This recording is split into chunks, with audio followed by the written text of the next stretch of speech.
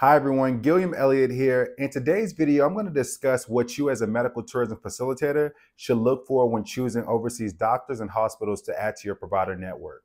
Also, please take a moment to like the video and subscribe to the channel so you get our videos in the future. Okay, so here's some things you should know before partnering with an overseas hospital.